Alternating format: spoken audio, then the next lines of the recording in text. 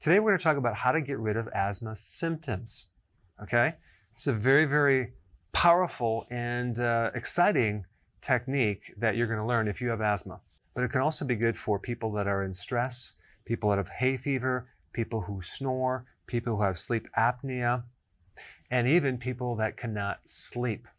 Now, this is based on this book right here called Close Your Mouth, developed by Professor Buteyko. And it's called the Buteyko breathing method. Extremely powerful if you have asthma. Now, before I get into it, I need to give you a little background on how this works, simply because it's very counterintuitive. So you have to kind of understand some basics. So if we take a healthy, normal person versus an asthmatic person, the average breaths per minute in a normal person is between like 10 and 12 breaths per minute. But an asthmatic is 15 to 20 breaths per minute, okay? So they're breathing more frequently. Each breath of a normal person, as far as quantity of air, is about 500 milliliters, okay? Compare that to an asthmatic, it's 700 milliliters to 1 liter of air. And in a normal healthy person, the volume of air per minute is about 5 to 6 liters. Compared to an asthmatic, it's 10 to 15 liters of air, and that's the volume of air per minute. So you can see an asthmatic is consuming a lot more air than a normal healthy person. Now, here's the counterintuitive part. CO2, okay, is normally considered a waste gas, right? We breathe it out. We try to get rid of it. But CO2 is actually more important than oxygen, okay? Or shall I say, it's just as important. But if you have asthma, it's actually more important. Now, to understand why, you have to understand this. It's called the Bohr effect. The Bohr effect is an observation by, I think it was a Dr. Bohr, that the binding of oxygen in your blood, okay, in the hemoglobin, is dependent on CO2, carbon dioxide, okay? In other words, CO2 cannot stick to hemoglobin in your blood. It can't be carried, it can't go into the blood unless you have enough CO2. Now, that's a pretty interesting piece of data that I didn't know until recently. All right, so here's the next piece of the puzzle.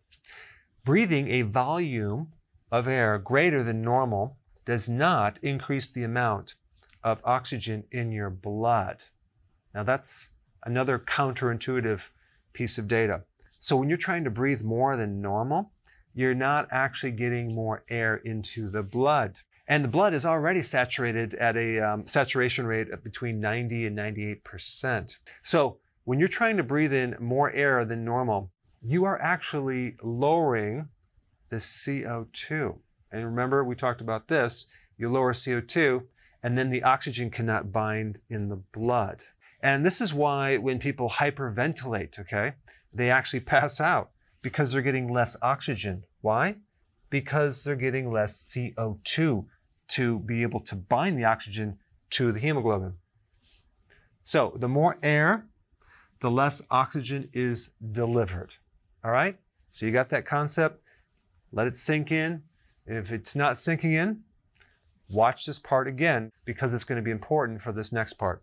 And one little side note, when you breathe, roughly about 75% of the oxygen that's in the air that you breathe is exhaled when you're breathing. Let's go into the next part.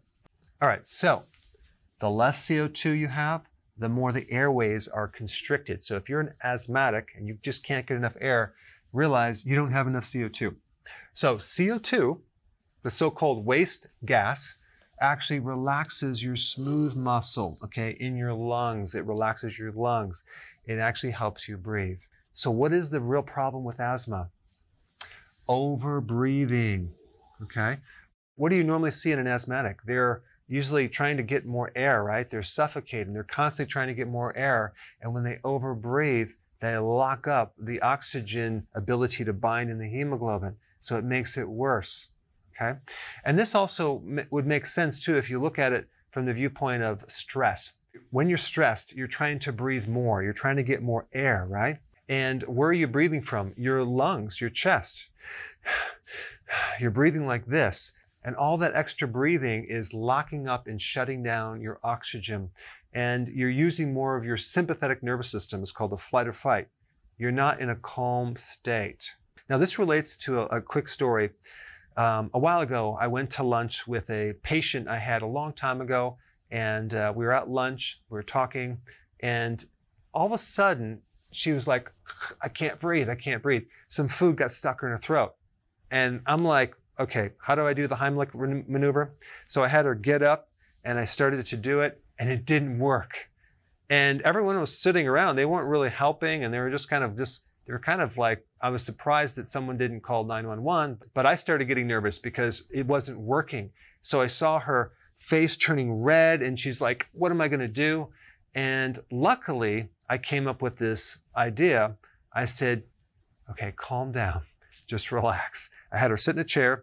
I started to kind of massage her neck and just don't try to fight it, just relax. And then bam, she started to breathe again, okay? Why? Because when you're in flight or fight mode, when you're in stress mode, everything gets constricted, okay? Including your lungs, including your throat. So if you're an asthmatic, you definitely want to relax. But the more overbreathing you do, the less you're going to get oxygen into the blood, the more you're going to have things like sleep apnea, asthma, hay fever, and even nasal congestion. So this is the technique, okay? And it's really simple. Instead of breathing fast, you want to start slowing down your breath, okay? Instead of, trying to sigh and get more oxygen, okay, or gasp for air, you want to just start breathing in a very regular way and a very gentle way through your nose, not your mouth, okay?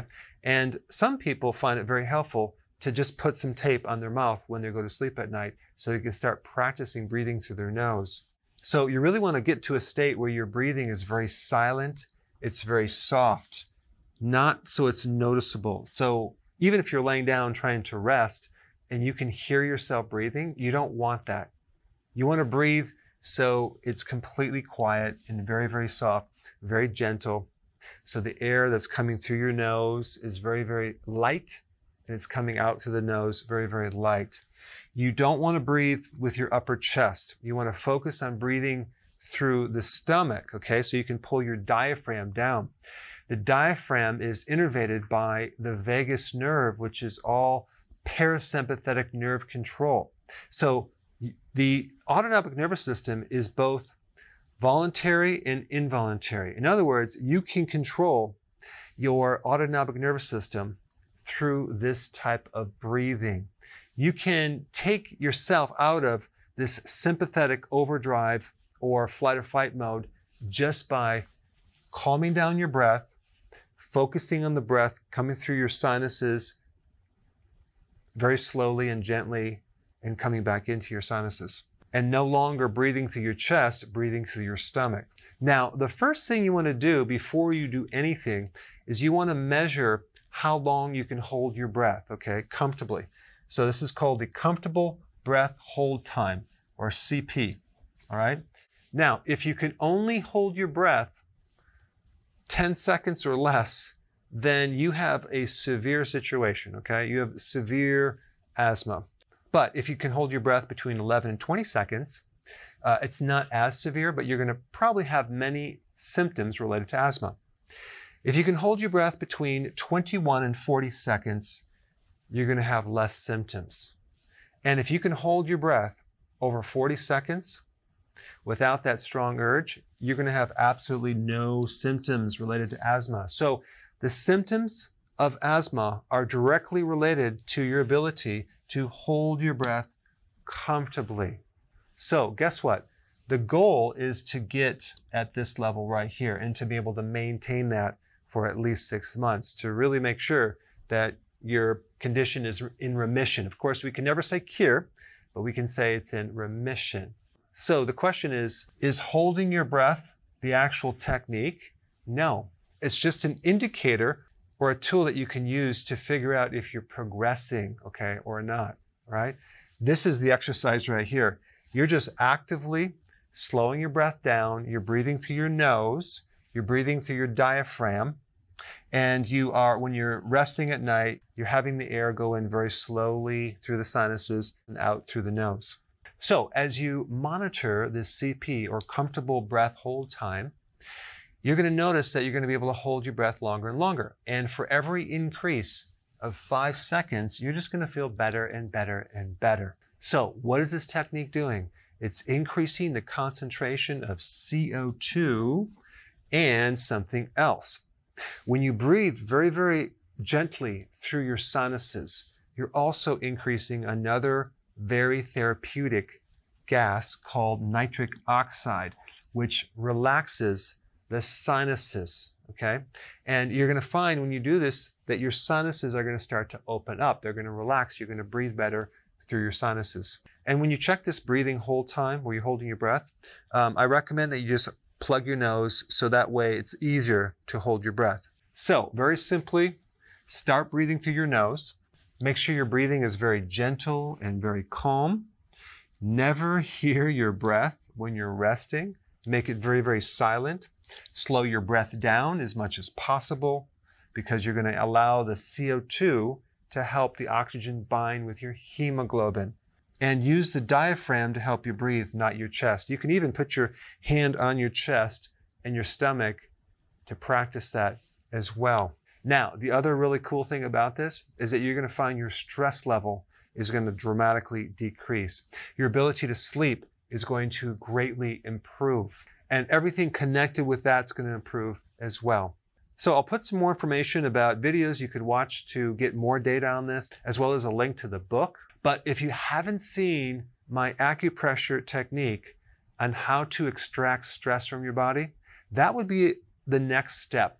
Check it out right here.